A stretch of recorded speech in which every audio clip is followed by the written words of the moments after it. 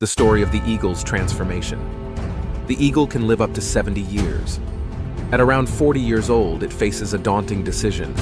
Its talons can no longer grasp prey. Its beak becomes bent and blunt, and its wing feathers thicken, making flight difficult.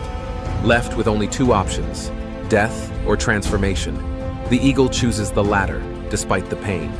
It flies to a mountaintop, where it sits on its nest and begins the arduous process. Knocking its beak against a rock, it plucks it out, then waits for a new one to grow. Next, it removes its talons, patiently waiting for them to regrow. Finally, it plucks out its old feathers, after it lives for an additional 30 years. This story is fake, unfortunately. Eagles live only 30 years, do go through a process of losing feathers, and this is called a molt.